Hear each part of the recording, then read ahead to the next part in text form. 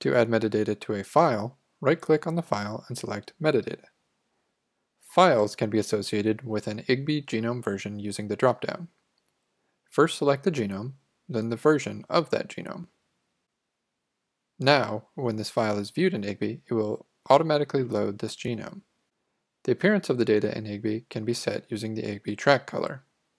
Select a foreground color for the data and the background color for the track.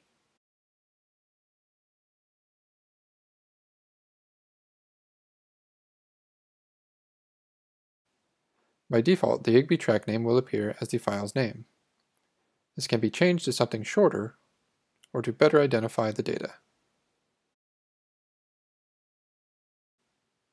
The comment section can be used to provide additional information about the file.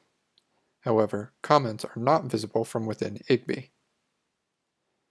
Once you are finished adding or editing metadata, make sure to save your changes. Now when we click View in IGB, we will see the changes we made. IGB automatically loads the genome we had associated with the file. Note that once the track has been added to IGB, you will need to zoom into a region of interest and click Load Data to load the data. Note that the track color and name match the metadata we selected in BioViz Connect. Metadata can also be added to folders, but only has a comment section. Note that while you cannot add or edit metadata for files you do not own, such as those in the community folder, you can view any metadata that the owner of the file has added.